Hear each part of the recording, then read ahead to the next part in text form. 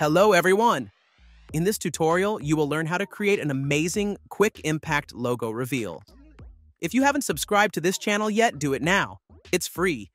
Plus, I'm offering free project files to help you create amazing content. Without further ado, let's get started. Open Adobe After Effects. Then create a new composition. I am calling it Quick Impact Logo Reveal. As always, I am using the same resolutions. Frame rate to 30 frames per second. And set the duration to 10 seconds.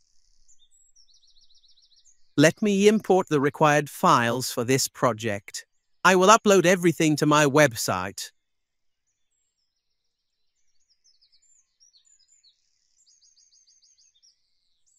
Drag and drop the logo into the composition. Press S to open Scale Properties, and adjust the logo scale if required. Right-click on the logo and choose Pre-Compose. Rename it to Logo Texture or any name you like. Make sure to move all attributes into the new composition.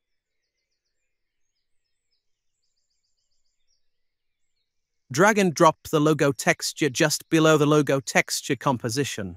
Adjust its scale so that it fits our logo properly. Go to Track Matte and choose Alpha Matte. If you don't see the Track Matte options, just click the Toggle Switches Modes button. Unhide the logo texture layer. Keep the logo texture layer selected and increase the screen size a little. Go to Effects and Presets. Search and apply the Gradient Wipe effect on it. Change the gradient layer to logo texture image. Now increase the transition completion amount. I think 50% is perfect, but feel free to adjust it as needed. Right-click on the empty space, then New, and create an adjustment layer. Rename the adjustment layer to Displacement Map. Keep the adjustment layer selected. Go to Effects and Presets. Search and apply the Turbulent Displace effect on it. Let's adjust the settings. Change the size to 2. And change the amount to 40. Right-click on the logo layer. Go to Layer Styles. And choose Bevel and Emboss. Go under the Bevel and Emboss properties. Change the size to 3.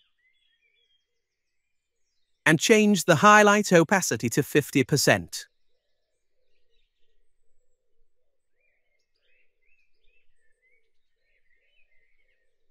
Select all layers. Right-click on them. Choose Pre-Compose. Rename it to Logo Comp or whatever name you prefer. Go to the Projects section. Drag and drop the background just below the logo comp. Select both layers and enable the 3D options. Open the position properties of the logo comp layer. Move your time indicator to 1 second. Add a keyframe on position. Move the time indicator back to 15 frames, then decrease the Z position value until the logo moves off the screen. I think -3000 is fine. Select both keyframes. Right-click, Keyframe Assistant, and choose Easy Ease. Go to Graph Editor, and adjust the graph to something like this.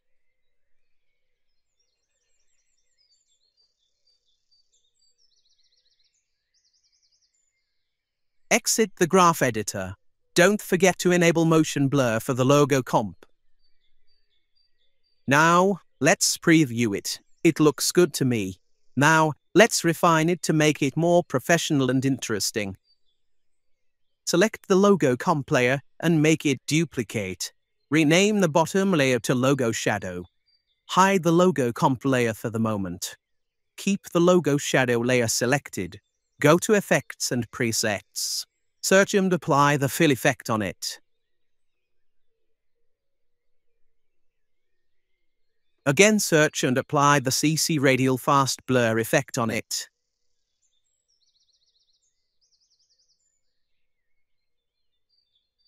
To create a nice blur, we need to drag this small circle to the top. Then change the blur amount to 75. Now, change the fill color to the black. Finally, unhide the logo comp layer. Let's see the preview again. Now our logo looks perfect with the drop shadow effect. Go to the project's sections.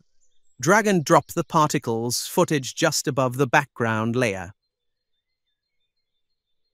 Solo the particles footage layer. Keep the footage layer selected. Go to Effects and Presets, then search and apply the Levels effect. To make our footage darker, we need to adjust the input black value accordingly.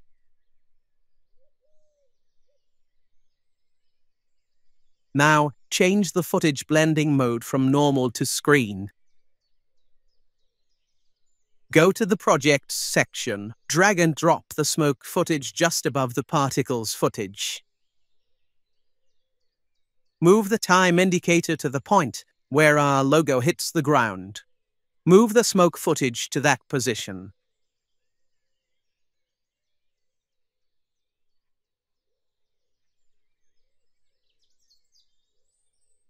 Change the smoke footage blending mode from normal to lighten. Also change the smoke footage opacity to 75%. Right-click on the empty space, then New, and choose Camera. A 35mm preset should work best. Move the camera layer just above all layers. Move the time indicator to the first frame. Select the camera layer and open the position properties. Add a keyframe. Move your time indicator to 5 seconds. Adjust the Z position of the camera to get a better effect. I think -2200 is the ideal value. Select both keyframes, right-click, Keyframe Assistant and choose Easy Ease. Select all layers. Right-click on them and choose Pre-Compose. Rename it Logo Build.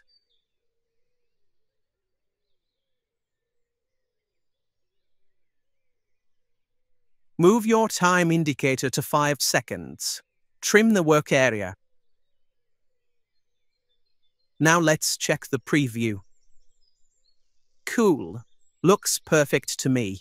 Let's add a shaky effect to it. Move the time indicator to where the logo is about to hit the ground. Go to Effects and Presets. Search and apply the Wiggle Position effect. Add a keyframe on wiggle speed. Change the value to 0. Select the logo build layer. Press U to reveal all keyframes. Move 3 frames forward by pressing Ctrl plus right arrow 3 times. Change the wiggle speed amount from 0 to 1. Again move 3 frames forward. Change the wiggle speed value back to 0. Select all keyframes. Right-click, Keyframe Assistant, and choose Easy Ease. Let's take a look at what we've created so far. I think the wiggle amount is too much. So select the middle keyframe. I'm going to change the wiggle amount from 50 to 20, but you can adjust it as you like. Also change the logo build layer scale from 100 to 105%.